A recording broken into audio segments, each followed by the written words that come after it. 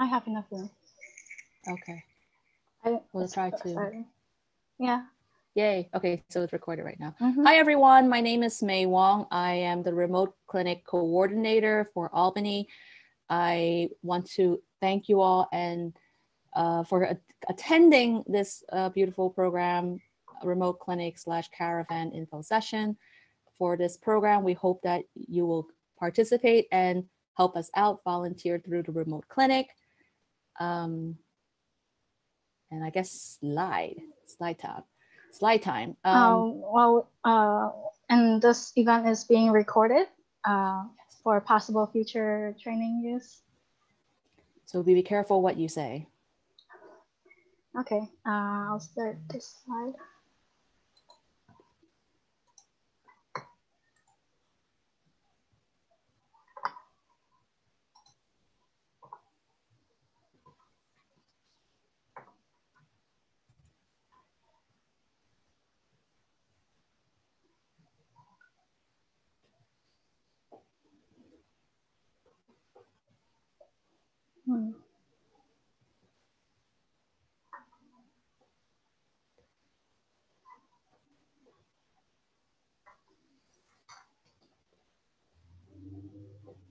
So I just want to let everyone know, the Pro Bono clinic started off in 2015 for walk-in clinics. What people do is they come in and they may or may not have an appointment, and there will be volunteer attorneys, law students, interpreters helping out to find out what the issues are and to kind of look through paperwork for the individuals who come in. There's usually a visual presentation that will teach them about some procedural laws, updates with the laws. And since last March, all walk-in clinics had to be canceled due to the pandemic. And now what we did last June was to start what we called a remote clinic. And people would come and actually, no, they aren't coming. They will call in, leave a message, and we will get back to them.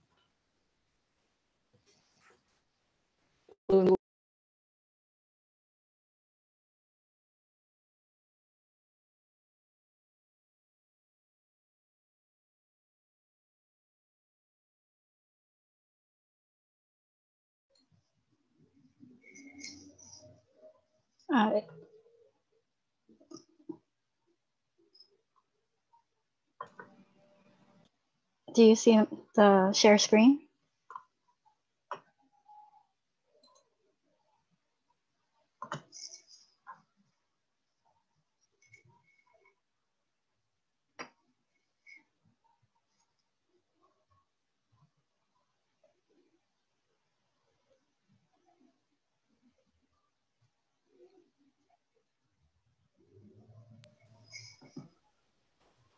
Hi, everyone. I just want to double check to make sure that you are able to hear me.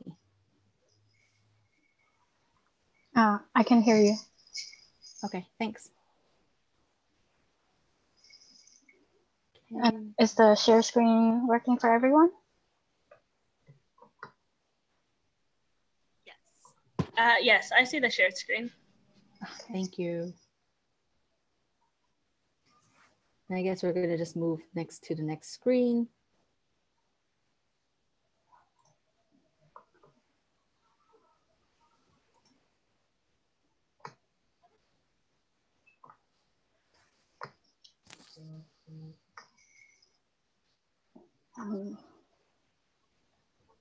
Okay. So as I was saying, since last June 2020, we had over 300 calls.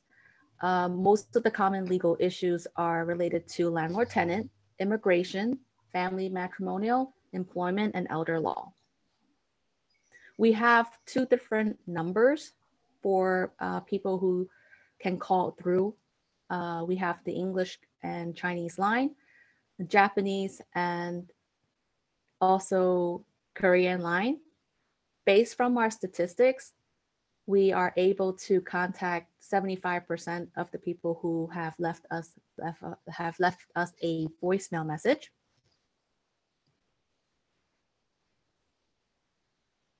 And approximately a majority of the callers, they are calling for a legal matter relating to themselves. And a majority also speak a different language and they have limited English proficiency.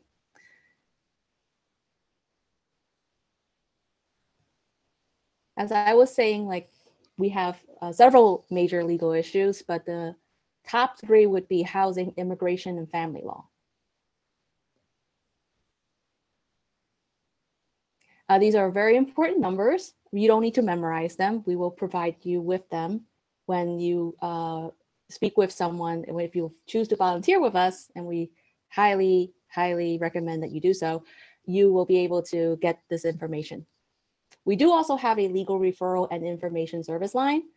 And what they have is that they have a panel of attorneys that we can give, that we can refer the callers to if there are certain issues that we cannot provide them with information, and it's necessary for them to actually hire a private attorney to address their legal matter.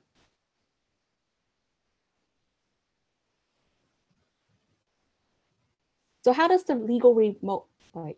remote legal clinic work? So like I said before, the caller will leave a message. We don't have a lot of volunteers, so the waiting time can be 5 to 10 days after we make the assignment. The coordinator team will listen to the voicemail message and then assign our volunteers these weekly calls.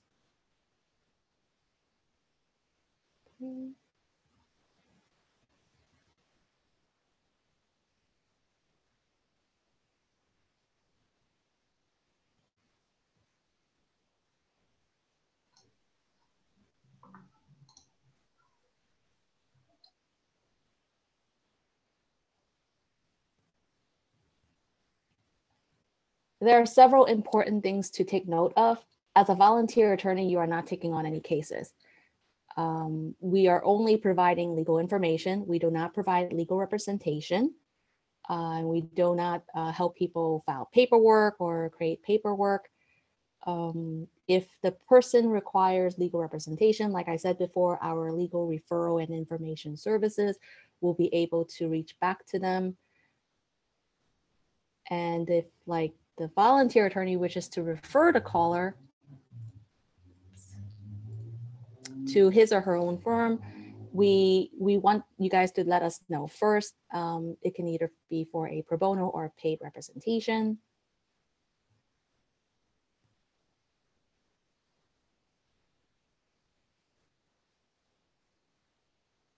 It is necessary, it's very important that before you make the calls, please hide your number by dialing *67.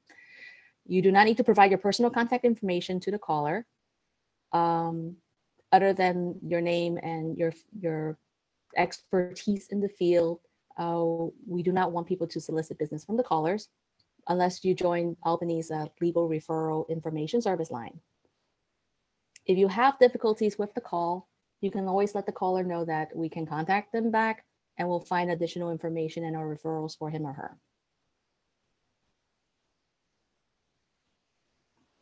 For our volunteer requirements, we do require that attorneys be licensed to practice and admitted to New York State. You have to be practicing law for at least 1 year. You are not required to be an expert in any field. Knowledgeable in a certain language would be extremely helpful. It's not required. We do have a lot of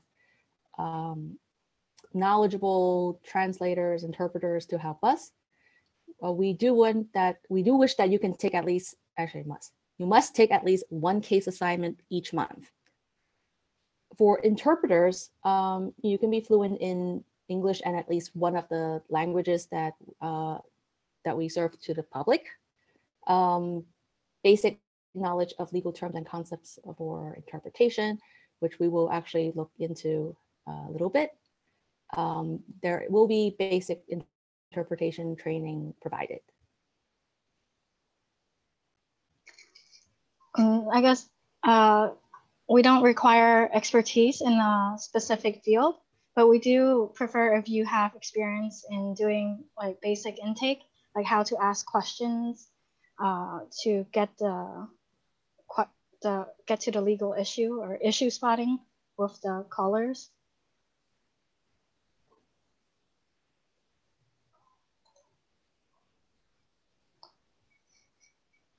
And here comes the great part for law students or anyone who is a graduate who needs to complete the New York State Bar's 50 hours pro bono services. Your legal assistance towards this clinic does count towards the pro bono requirement for admission. We tend to pair up law students, graduates, and out-of-state attorneys with licensed and admitted New York State attorneys so that they can shadow them when they take on these calls. There can also be assignments for legal research and legal writings. If you need any additional information, please contact our our pro bono committee services co-chair, Judy Lee, and it can be at probono@albany.org or judy.lee@albany.org.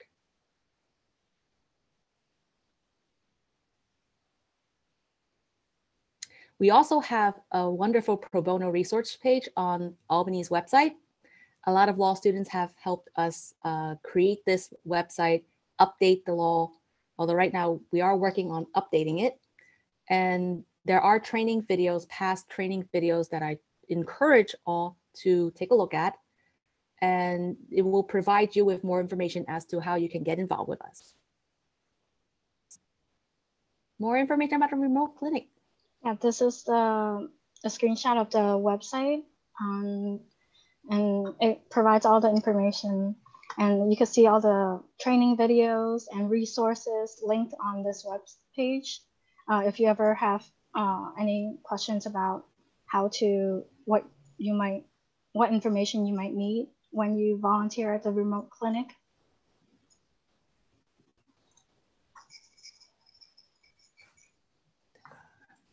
And I am going to double check for something. Host disabled participant. Oh, correct. All right, Judy, I'm going to disable you for one moment, and then I'm going to share. Do you have the what is it, the document, or? You can share screen. Okay, do that.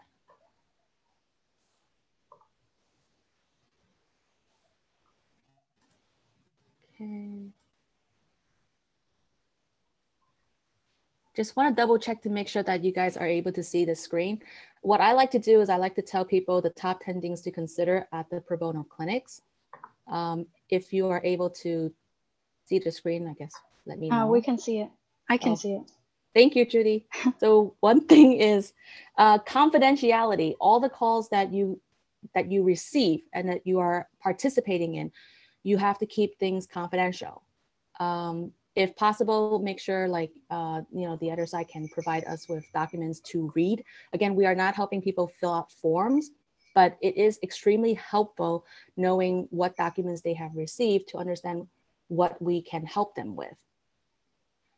I think this is a great rule for everyone, law students, attorneys. You should consider applying the IRAC formula that we've learned through law school, issue, rule, analysis, conclusion. And if there's really no way to make a conclusion out of the call, then consider providing referral/reality, which means sometimes you have to let the caller understand with their legal matter. It's better to apply common sense than taking action that might not lead them to anywhere. I think one example that I can provide to you will be parking tickets. We do get calls about parking tickets, parking fines, and they would want to contest them. I'm not saying that they cannot contest them, but we are not in a position to actually advise them how to contest. And given the ticket price itself, like if they lose through the hearing itself, is it worthwhile to appeal? I think you have to consider the cost of doing so, which is why I put in reality. Sometimes you really have to look into common sense and what the reality is. A majority of the calls take around 15 to 30 minutes. We want volunteers to understand, like, once a client starts dragging or starts the story with once upon a time, you should really control the conversation and find out, like, can we really get to the point of the issue? We don't want parties to stay on a call for more than 30 minutes. And we also don't want the client to lead you on, and at that point you kind of realize we are not getting into the issue itself. Part of the clinic is, like, we want everyone to treat everyone respectfully. There are times when people call in and they may have mental health issues, and I think with our line of work, we want to be empathetic. It is great to understand if when you hear the caller, you strongly believe that they may not have a case, but you want to respect them. You want to let them understand that perhaps they should seek professional medical help, and that can help create the paperwork they may need. But at the same time, they might actually get that mental health consultation and assistance. This is just like a little bit of phrase that you can consider using. And at times when you do deal with people who are angry, I would just politely, signal the coordinators or the person that you are shadowing, let them know, like, maybe we can talk to them. I'm sorry, this slide is actually used for our walk-in clinics. But I do know that, like, sometimes when the clients are angry on the phone calls, rather than just ending the call itself or hanging up on them, I would let them vent, because giving them an ear to vent on actually kind of helps with the situation, because you're trying to let them get their word out. You're trying to let them speak. How to deal with clients who think they know everything? I think the best phrase to use is just like, they have all the answers. You really can't offer any more information, not advice, sorry. And that it's like, you wish them best of luck. The whole idea of the remote call is not being an encyclopedia. We have Google for that. Yes, Google is actually my best friend. You can try the IRAC method that I stated before, and always try to research a little bit about the case and find out what the statute of limitations is. Don't worry about the law students part. You don't need to actually give us a chart of it. It's easy to look it up online. Those who have not taken the bar yet, this is the bar exam.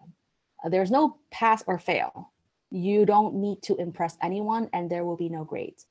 Like I said before, the idea of the remote clinic is to actually help people who have difficulty getting somewhere to get legal services or legal information, or even like information about the court system. This is kind of like the emergency room, but you don't need to overthink. 90% of the time, like, the clients have consulted with others and they do actually want a second or third opinion. But like I said before, we're not giving advice, we're giving information. And referrals. I think the referrals is the best way to allow them to gain access to the resources and the assistance that they need. Listening carefully is extremely important. Like I said before, a lot of times people may just want to vent, and you will discover that the issue that they're asking for may not be related to the topic that we've heard from their message. Sometimes it can be topics leading from immigration to family law to housing law. And this is a way, and this is an opportunity for many people, many folks, to actually address like what the issues are and to spot the issues. Oh yeah, speak up, introverts. This is actually a great program to train law students and certain attorneys who don't litigate in court. There are no dumb questions, and it would be great if you just speak up. Like and also empathize, don't judge. We have had cases in which I've heard like someone has been paying another person $80,000 in cash, business partner ran away, and you'll be wondering like, well, where did they get the cash?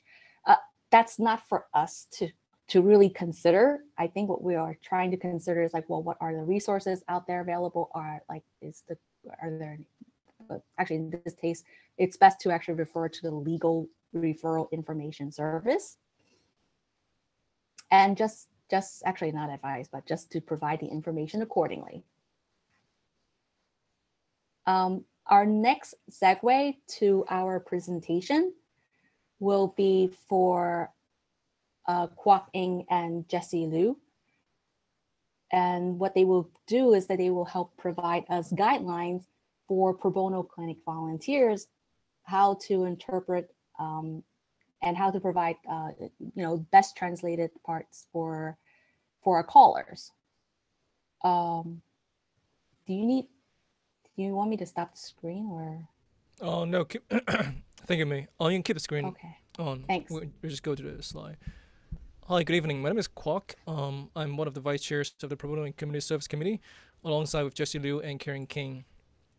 We'll be talking about interpreting and working with interpreters. Personally, I used to serve as an interpreter in the Pro Bono clinic before I graduated from law school. And since licensed as an attorney, I also had the opportunity to work with other interpreters. And I'm currently a member of the advisory committee on language access in the court system. My co-vice chair, Jessie Liu, who's here now, I don't know if you can see her. She similarly has a very strong background with experience training and working with interpreters, and we'll be happy to answer any questions you may have. So let's go to the definition of interpretation. Sometimes you may hear the word interpreting and translating. They are often used interchangeably, and by definition, interpreting refers to the act of translating the language verbally. And translating is a term used for written interpretation. So most of the interpretation done in this clinic is for oral. So we use the term interpretation here. And that's what we will mostly use throughout this exercise. And so once you go to a consultation, right, what should you do first? Well, you first need to introduce yourself, your role, and what you're here for. Very often when you see a client, a client will come in like stressed, and in the case when you're on the phone, so we just want to talk to you. But that's not the case, right? You're here to interpret, and you have to tell the client that that's what you're here to do. So remind the client what your role is, so that later your client won't just keep asking you questions and won't let you go. And also you should remind the client to pause from time to time during the consultation, so that they will have time to interpret. Very often they would treat the interpreter as like the go-to person. Sometimes they will ignore the attorney altogether. So do remind them to pause so that you can be given the chance to translate. For attorneys, if you have a question, so actually let's go over that list. Try to convey one principal idea at a time, refrain from using long run-on sentences. Now, this is an easy point, right? The mind of an interpreter works differently than the speaker. If you haven't had experience working with an interpreter, or if you haven't had the chance to interpret, here's how it works. In English, it will be A, B, C, D, E, right? And then the interpreter has to process the words and then translate it into, or interpret it into their own target language.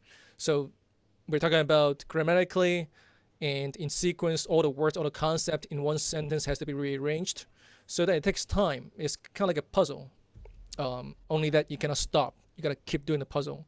So it will help a lot if you don't, for the attorneys, the speaker, not to use long run-on sentences, because it will just throw the interpreter off. And piggybacking on that, of course, give them time to interpret between sentences. Otherwise, the interpreter may lose the train of thought and simply get lost. And once an interpreter is lost, then it's really easy to go downhill from there. So pause and give time for the interpreter to do his job.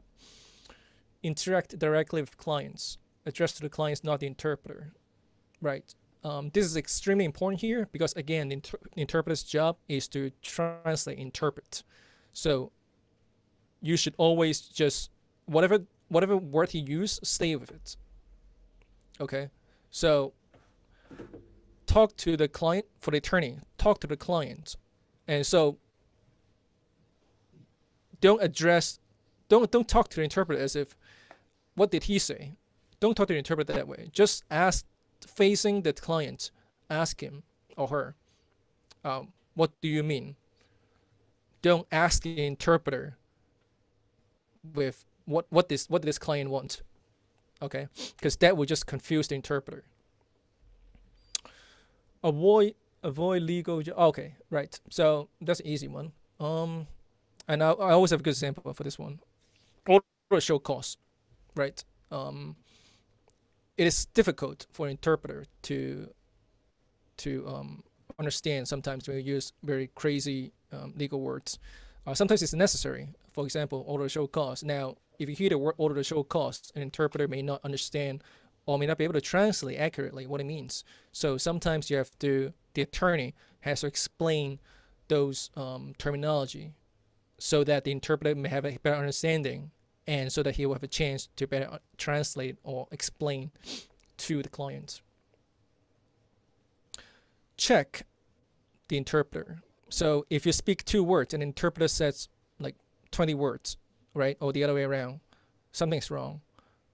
Talk to the interpreter, ask the interpreter why the significant differences in length, and find out what happened.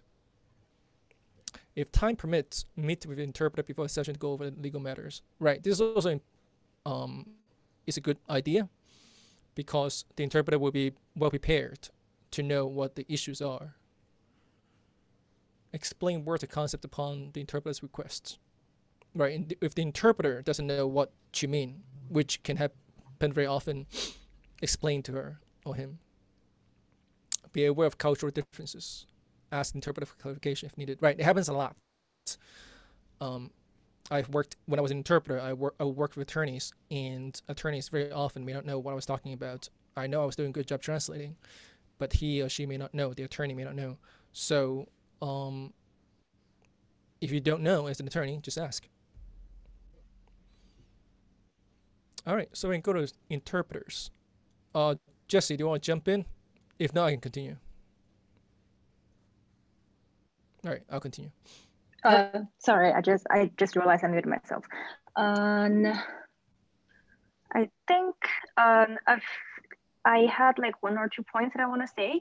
So for the interpreters, Koch mentioned that like for the attorneys, you need to speak directly with and to the client instead of letting the interpreter to speak directly to and with the client. Because for monolingual or like clients that with limited English ability, they are easy to create an emotional connection with someone who can speak their own language than an attorney who can only speak English. So they will tell the interpreter like things that is not related to the court to the case, and then they will start like basically telling their own like stories, how they got fraud, how they got like treated badly by other people that are not relevant to the case. That is not something that we want to know during the consultation. So interpreters should and attorneys should try not to let the client to create like an emotional connection with the interpreter instead of with the attorney. That in that way, it is easier for the attorney to carry out the consultation and conversation with the client instead of let the interpreter to carry away this conversation. And also, I don't remember if Koch has mentioned that both of the parties should speak slow. So I've been working as an interpreter at the pro bono clinic, and also I've been working as an attorney at a clinic. I've been on both sides of the parties, and sometimes I realized that attorneys speak very fast without knowing that they speak really fast. In this way, clients or the interpreter easily get confused because they some of the information just flew by without being clarification. And also observation and explanation are very important during the consultation that involved with an interpreter. I know, like in the event of a remote clinic, the observation part is quite hard. But for the attorneys, your job is to get the point that the interpreter started to hesitate. Like when they started to hesitate, that probably shows that the interpreter either doesn't understand what the legal term means, or they have a hard time trying to find a correct translation or interpretation for the term. So if you realize that, stop the conversation and ask the interpreter if they understand it, if that is possible. And also, sometimes an interpreter, even with like a proper amount of legal training, or who passed the bar exam but is pending admission, they might have a different background than the attorney who is doing the consultation, or than the client. So for some of the terms, the interpreter might not necessarily understand. So for example, speak to client or speak to the interpreter firing up the form numbers that without realizing the other party doesn't understand at all what I'm like saying, what I'm talking about. So in these kind of situations, give time to the interpreters to do the Google search to understand what you're talking about. And of course, like for the attorneys, don't use like those terms that are like very confusing. So that's it from me for now. If you want to keep going. Sure, I'll just finish the list, and then just you feel free to come back in after I finish the list. Okay, so for interpreters, really it's the same thing. Never substitute the attorney's words for your own. Right, very important. So I think Justice mentioned that interpreters are non-attorneys, and they're not to give a legal advice, and that's not like we don't like interpreters giving advice. Is legally they cannot. So don't, when the attorney use a word, interpret that word and let the client know. If you don't agree, you can talk to the attorneys on the side separately, but don't substitute anything. Do not engage in a side conversation with the client. Now, I guess so. That's obvious, right? You don't want to also, that's for a few reasons. You don't want to let the client feel that you are his attorney. You don't want to let the client basically just latch onto you and keep talking to you. That's one good reason. And the other one is the attorney will feel left out. The attorney won't know what's going on, and it's vital for an attorney to know exactly what's being spoken, to give a full, meaningful legal advice. Do not guess. Ask attorneys for clarification. It goes both ways. Do not guess what the attorney is speaking, and do not guess what the client is speaking. If you have any questions, ask for clarification. Be accurate. Omit or add nothing. And that really connects to the first point, which is don't substitute the attorney's words. Do your best to interpret word to word, interpret everything, even though it may seem irrelevant. That is important, again, for two reasons. One is that the way the attorney, or the words that the attorneys choose to use, there's a reason why they choose those words. So without second guessing what the attorney was trying to say, just translate and then let the client hear it. And the same thing goes from the words from the client to the attorney. It's very important for the attorney to know exactly what is spoken. So try not to miss words. Use first person mode. I've addressed that before. Simply that you simply that people won't get confused. as to your role and as to who they're speaking with. Ask clients to pause if necessary, right? That's, I think, corresponds to what Jesse was saying earlier. Speak slower, and you can take notes if you need. In my own experience, I don't take notes because my handwriting is bad. I write down something, I don't even know what I just wrote. Avoid using necessary legal terminologies. Right, we've spoken to that already. If you're unfamiliar with the context in which a term is used, reframe direct translation. Right. So that's where sometimes the subtle difference between translation and interpretation is. For interpretation, even though you are not to change the word or substitute the attorney's words, but in those cases where it cannot be translated, or that if translated directly it wouldn't make sense, then use your judgment to interpret what the attorney or what the client means. Jesse? I don't have anything to add. Thank you so much, Kwok, and thank you, Jesse. I do want to actually reiterate one point, and this is regarding for the pro bono hours.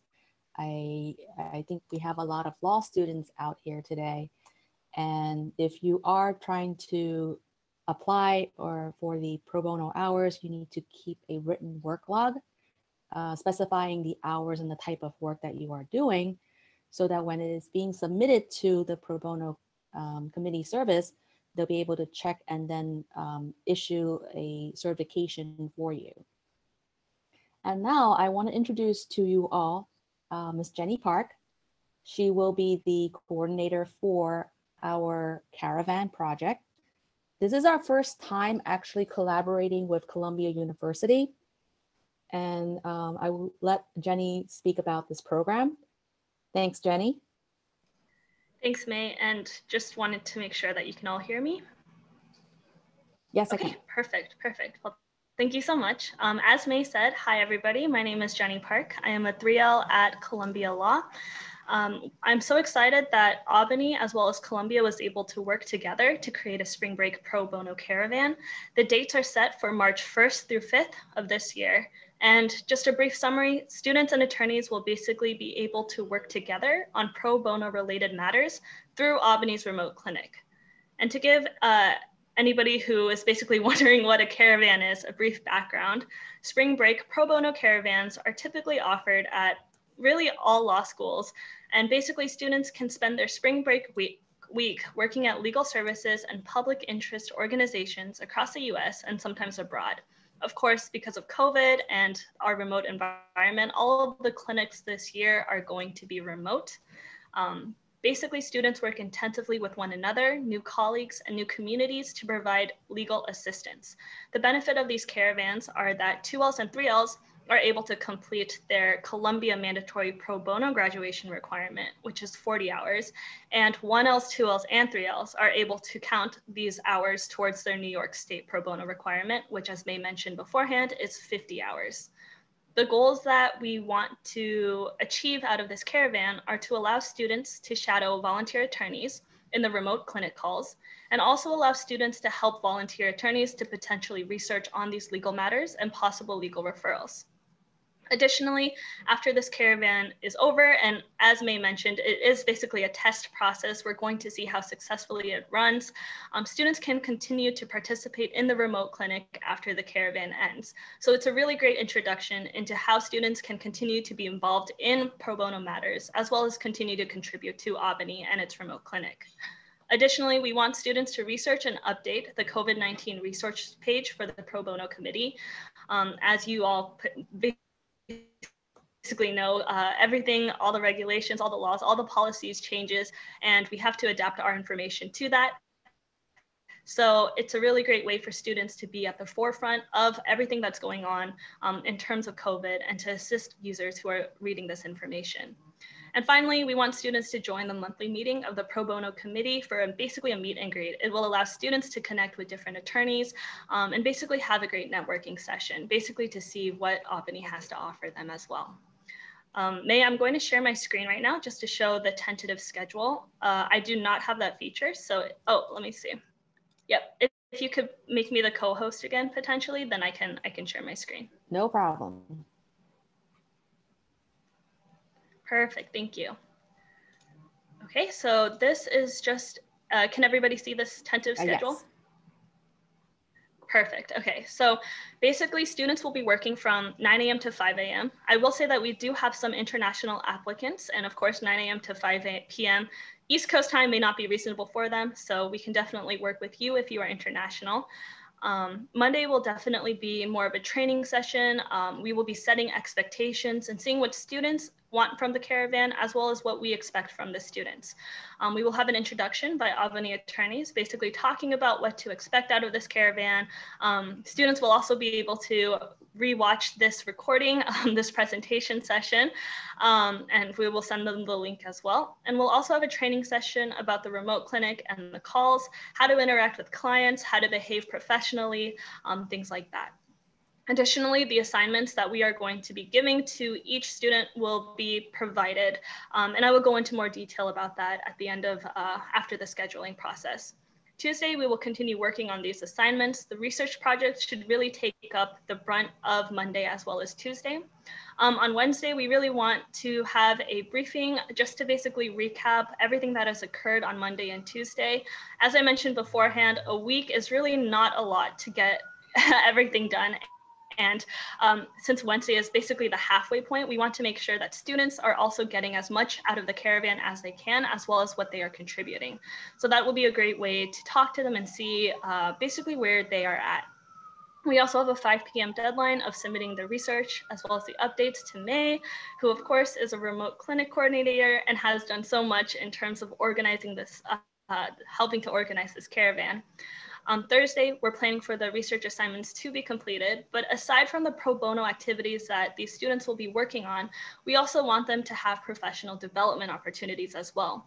It basically gives them an insight into what Albany can offer students, and also allows them to connect to different attorneys as well. So one way that we can do this is creating personal statements that are about 2 to 3 pages that Albany attorneys will look into, potentially May, potentially others, and students can work with them to revise the personal statements and basically have a polished, finished product at the end of this Caravan session.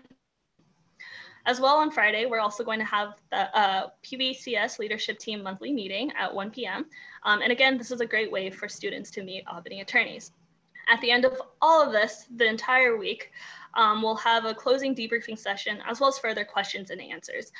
I will say that at this point, if students do want to keep volunteering for the remote clinic, it's a great opportunity at this point to basically reiterate their interest, and we can work with them to see how they can continue to volunteer as well. So this week-long Caravan will be a great introduction session into what the remote clinic has to offer and potentially what it could become as students become more involved in the future as well.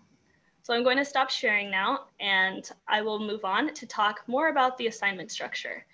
So we basically talked about different ways the students could be involved. The first is creating, basically working with students and attorneys to have remote clinic calls and work, where students will listen in on the clinic calls and also as well as the consultations. And afterwards, students can also draft memos or have further research relating to the legal issue at hand and work with the attorney to make sure that the call or whatever is going on is resolved. The second assignment that we are considering are the research assignments. So students will check for updates of Supreme, civil, housing, and family courts.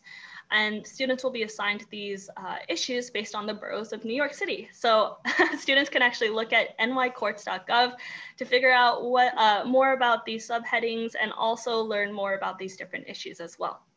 They can also research and update on these assigned topics under federal, state, and local laws. We split these topics up into 5 topics, so that's consumer debt and foreclosure law, immigration, housing, employment, and family law. But of course, if students are interested in other topics, they should feel free to reach out to us and talk to us because we want to make sure they're getting the most out of this Caravan as well. In addition to these research, as an aside, of course, we're also going to have them research and update Albany's COVID-19 resource page. And students who are also multilingual can assist in translating the updates for the research page, because it's not just English speakers that are in need of COVID resources. Of course, the people that are accessing this website would benefit from different languages as well, which would be amazing for Albany, I believe. And then finally, in the event that students complete all of their assignments, which is unlikely because there's so much research to be done and so much to be updated, we are working to implement a monthly podcast for Albany in order to provide more legal resources and knowledge to the community. And students can actually assist with that and make sure that the infrastructure is there, the planning and scheduling is there, and we can work to plan towards that. Additionally, since it is a remote environment, people can't meet with each other in person. It becomes difficult for a remote clinic compared to an in-person clinic, but we want to make it as connected as possible. So we'll also have a GroupMe or a Slack or some sort of messaging device where students can get to know each other alongside anyone else or the attorneys that are working as well. So if students have any other questions, or if you want to know more about this caravan, feel free to contact me or May. I'm so excited that this is up and running, and I look forward to working with you all in March. Thank you so much, Jenny. I just want to add a little point that William Lee, who is the vice president of the student committee, will also be co-supervising along with me. I hope that the students who join this caravan will get to build a strong relationship with one another, only because when you are in law school and during this period of time, not a lot of people are attending classes, meeting other law students. And what I find is that when you start graduating, you start working, knowing those who graduated with you is extremely important. It builds networking skills, and I'm hoping that you all will be able to achieve that. And now, to our last presentation. Judy, would you like to introduce our housing expert, Jonathan Hernandez? And I'm going to make him one of our co-hosts.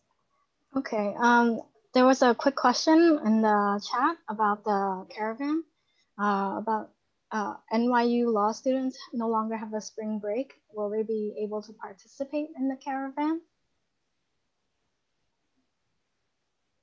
I can answer this, May, if that's all right with you. Sure. So this caravan, in terms of Columbia specifically, of course, we have a spring break, and so it will be a 9 a.m. to 5 p.m. session, but I do believe NYU law students or students who are interested are still able to participate in the remote clinic through other opportunities besides the caravan. I'm not sure. It's surprising to me at first that NYU doesn't have a spring break, but if the 9 to 5 p.m. session doesn't work, obviously we can work with you specifically or others who are interested to find a schedule that works best for you.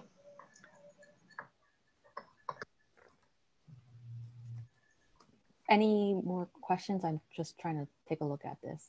I think that was it. Jonathan, do you want me to share screen, or are you able to? Sure. If you could share a screen, that'd be great. It's hard for me to toggle between Zoom and Okay. PDF, but if we could start with non-payment training materials. Mm-hmm. Okay. Yeah, just by way of background, my name is Jonathan Hernandez. I'm a staff attorney with the Bronx Neighborhood Office of the Legal Aid Society.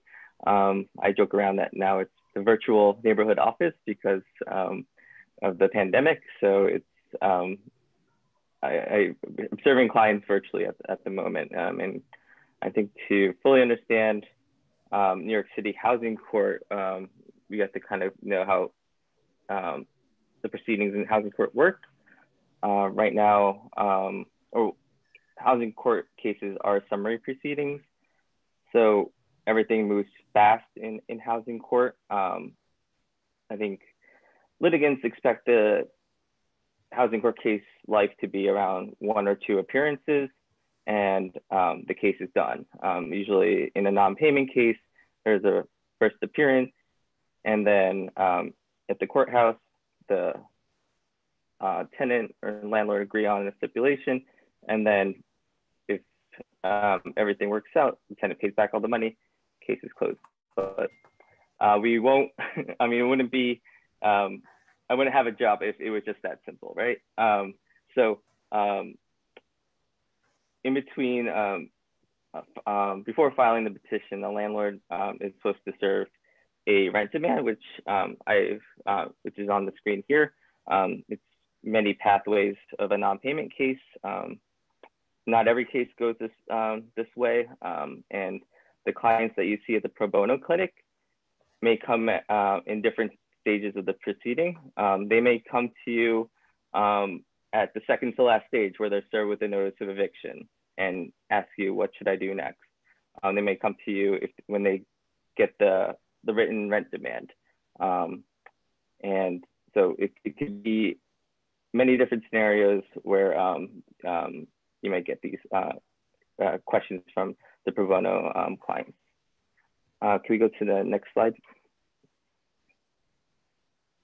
And I just wanted to start off too that this is how it usually works pre-pandemic.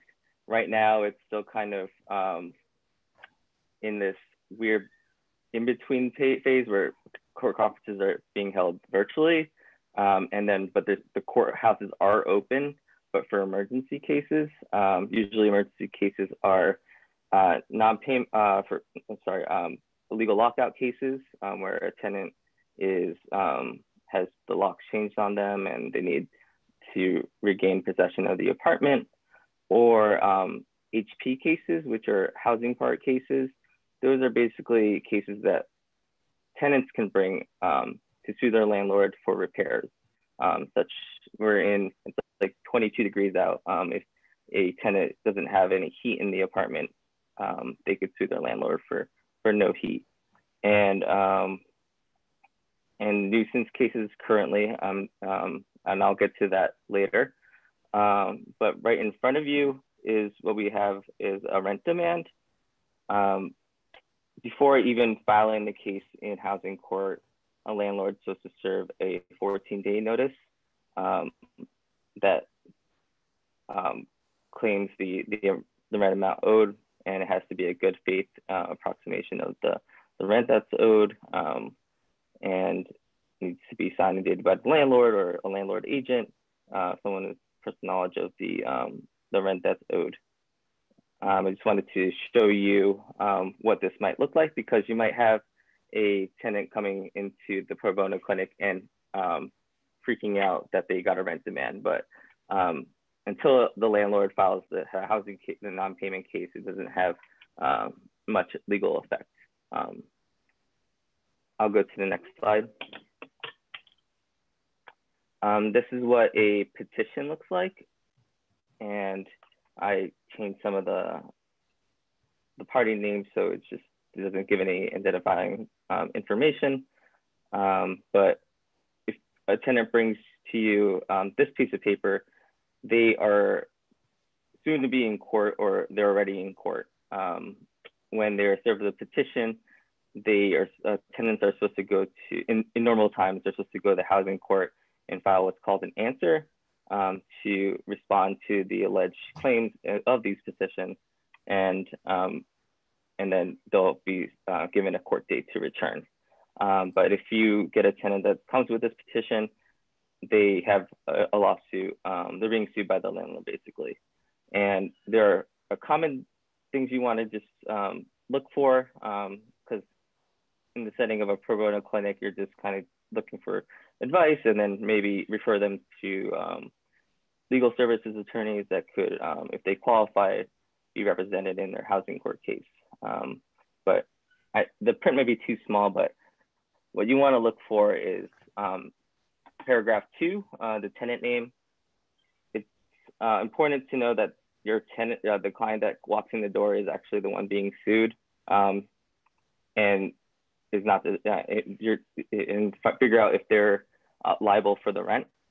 It's possible that you're the person that comes into, or you talk to at the pro bono clinic, maybe a friend of the tenant, or a roommate of the tenant, and maybe under John or pseudonym of John or Jane Doe. So you just kind of want to clarify first if that's the tenant, the person you're speaking with is the tenant of record in the apartment.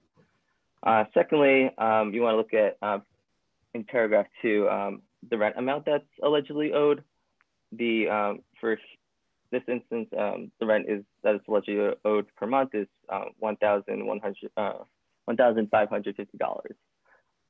You want to double check with the tenant that that's the correct amount that's that they understand the rent to be. They may have a housing subsidy that pays for a portion of the rent. So they may not be liable for the full amount that's alleged in the petition. And or maybe the landlord is charging the wrong rent.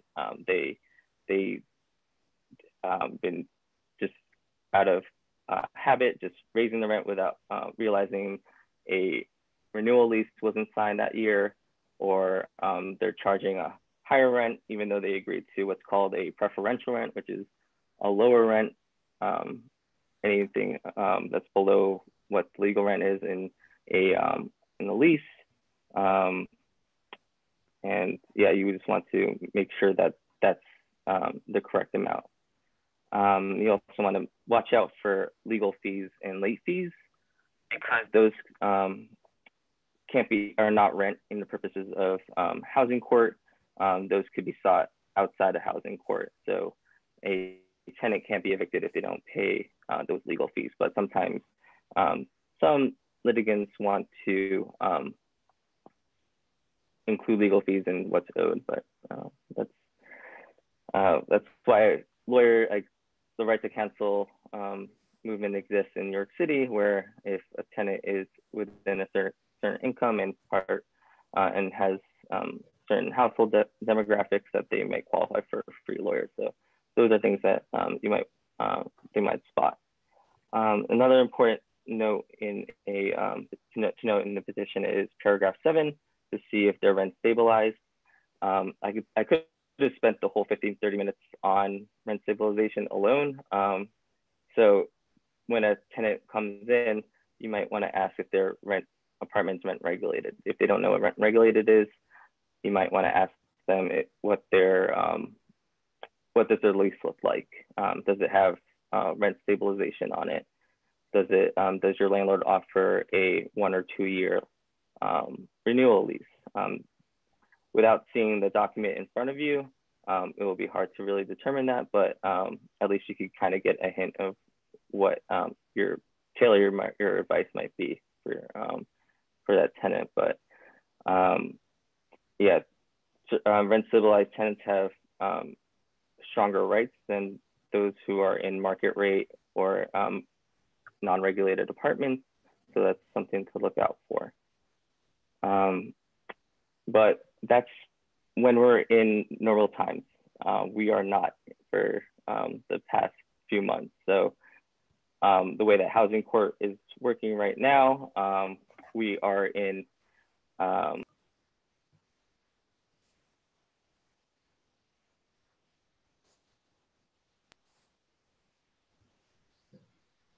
right, I'm unmuted. Okay. So we are in the middle of a 60-day stay per a executive order from Governor Cuomo that has made cases like this for non-payments to give tenants ability to fill out a COVID hardship declaration. So we could share that next.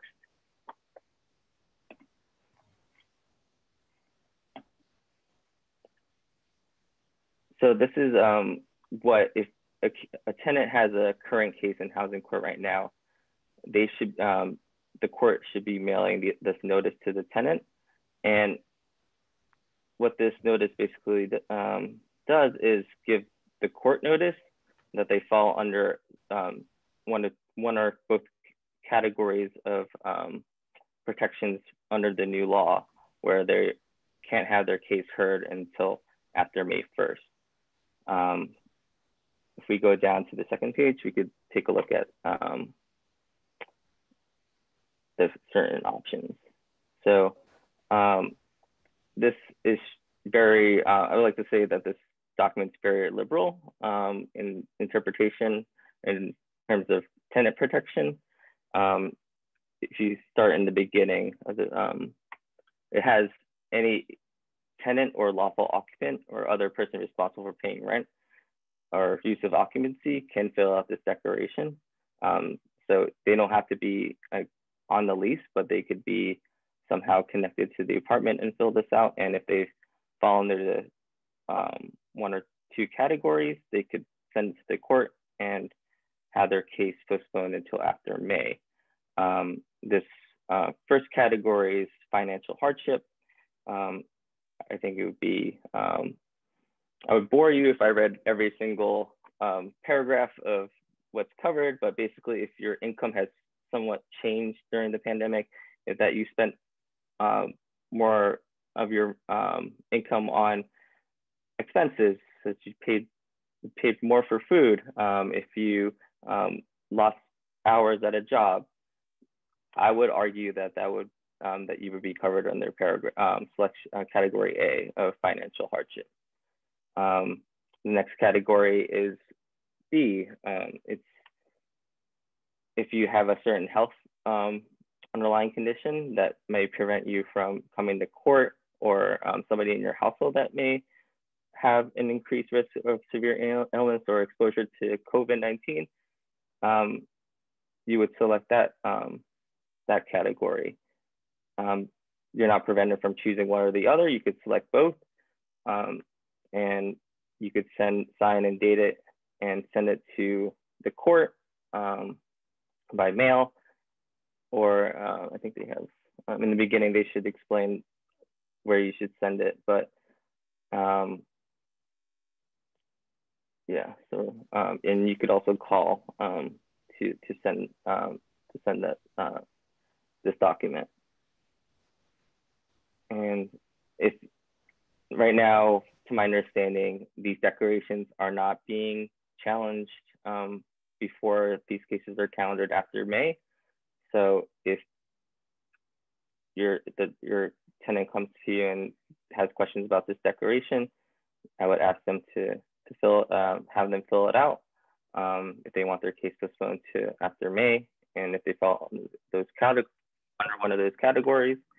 And it's currently unclear when the due date is for this COVID hardship declaration. So if your client has an active case in housing court, the case may just be postponed till March, when the 60-day stay concludes in the end of February. But for the purposes of advising the tenant, if they have the right of, or if they're covered under the hardship declaration, I would have them try to send it in, but the sooner the better.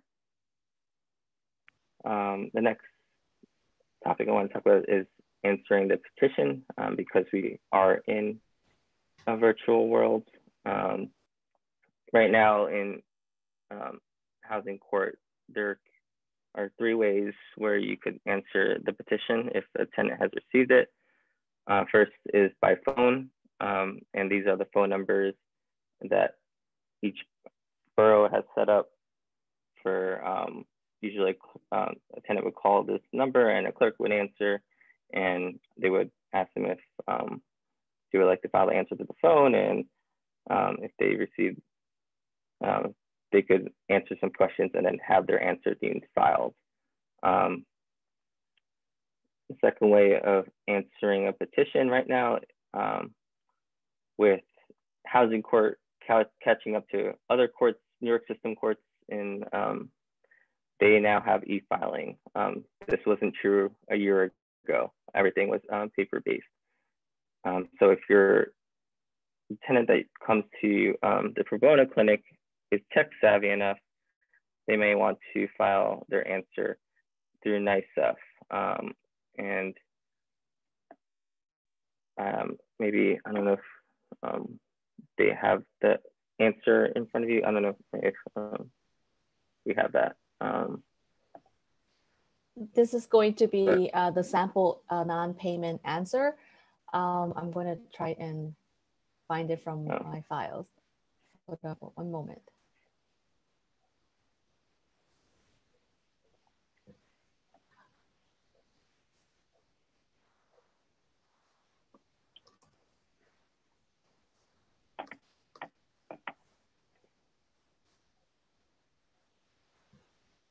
But Jonathan, with like the help center, how often do you think like someone will have an interpreter to help someone who may not speak English to help them answer, or to file like an answer by the phone call? Like, have you had any experience in which someone would contact the help center and not being able to, I mean, would it be better to have someone who speaks English when they call together, or should they trust in the court system to provide them with an interpreter? That's a good question. I believe the numbers that are here listed are English, but when they call, when the tenant calls, I think they could request a interpreter. I'm not 100% sure how interpreter services are being conducted right now. So it doesn't hurt to ask, but if possible, I think if they have an English family member or friend that could help answer over the phone, I think that would be preferable than the third option, which is going to be going in person, which the courts are open, and if a tenant is adamant, can go to the courthouse to answer, but they would have to test. They would have to test the health and safety requirements to enter the courthouse. But it's also possible the court might turn them away and tell them to call the help center, because depending on staffing, they might not have somebody to have the answer. So thank you for pulling this up. So this is what a answer in housing court looks like. A pro se answer, a tenant that's not represented. And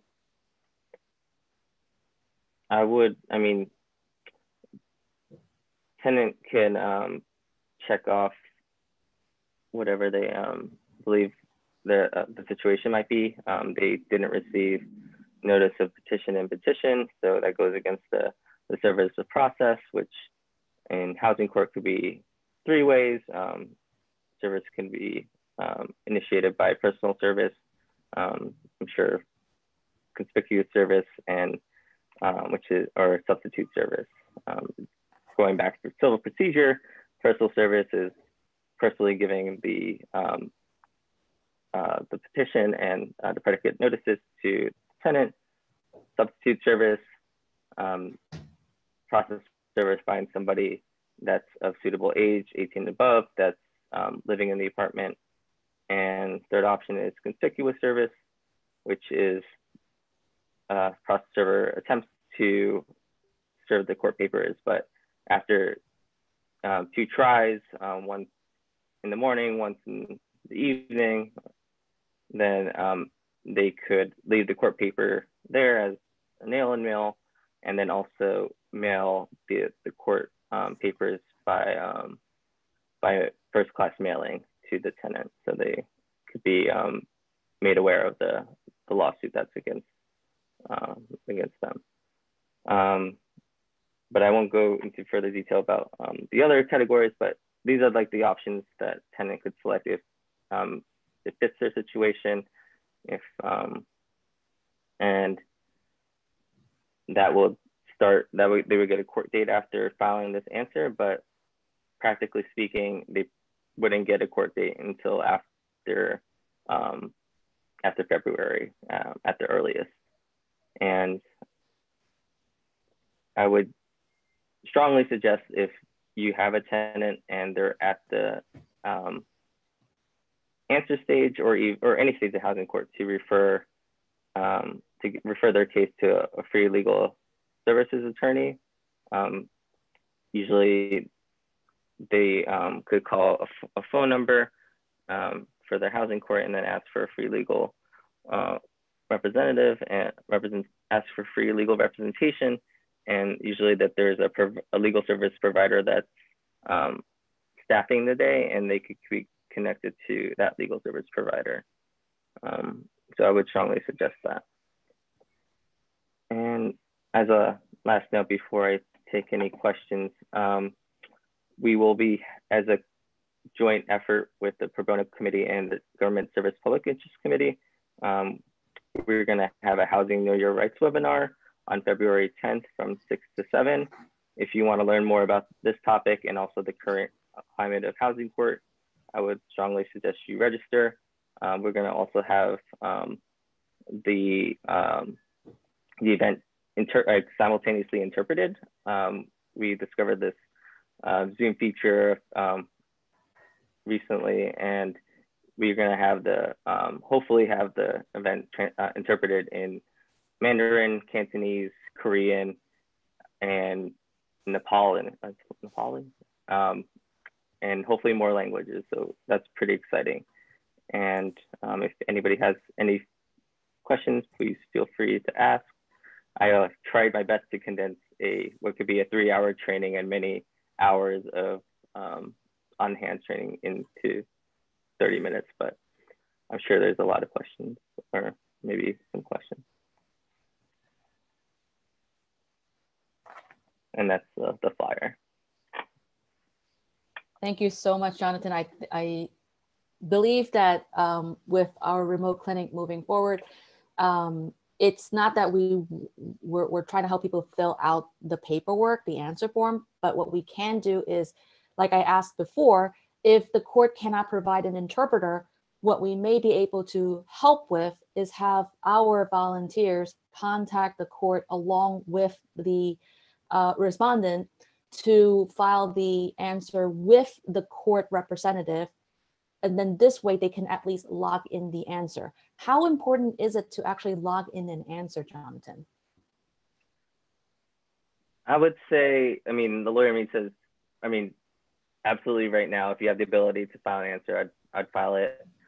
Practically speaking, since we are still in the pandemic and some of this information still being like translated or being rolled out, right now the courts aren't taking any defaults.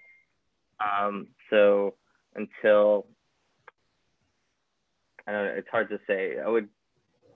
Until end of February, if the tenant hasn't had the ability to file an answer, start doing that. I would start doing that now, but I'm not sure how things will play out after February. But I think they would start calendaring cases. The court would start calendaring cases after in March if they haven't, if a tenant hasn't answered or a respondent hasn't answered the petition. Thanks. I just want to double check the chat room to see if anyone has any questions. And now I would like to introduce Ms. Karen Yao. She is one of our co-chairs for our Pro Bono Committee services. Hi, Karen.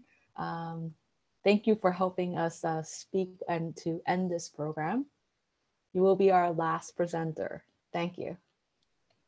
Well, first of all, I wanted to thank May, Judy, Kwok, Jesse, and Jonathan for doing such a great job tonight. And Jenny. Really, and thank you. And Jenny, it really was great to hear from all of you. And it is so wonderful to see all of you who are online right now and participating in this training.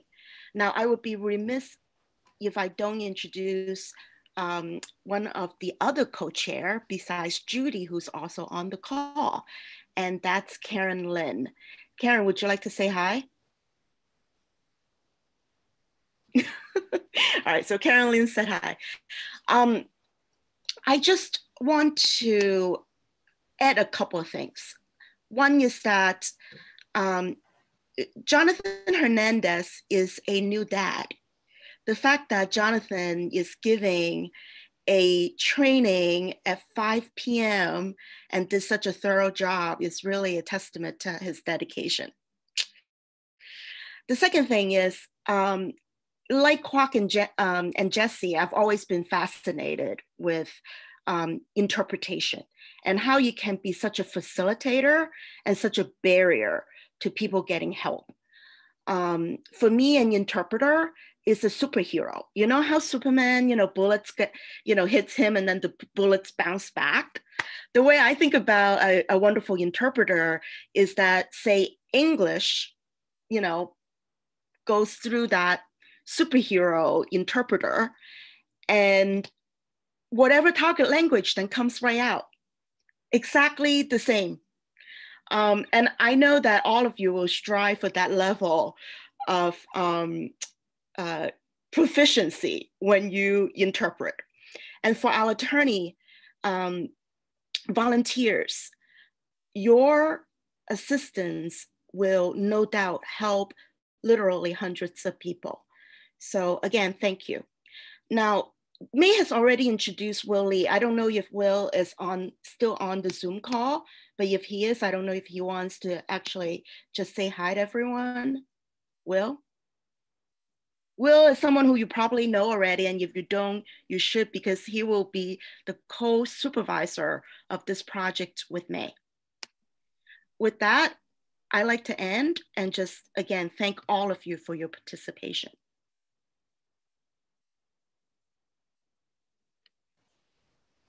Thank you so much for joining us tonight. I hope you guys have understand more about what the remote clinic and the Caravan will be doing. If we have no more questions, have a great night. Take care, folks.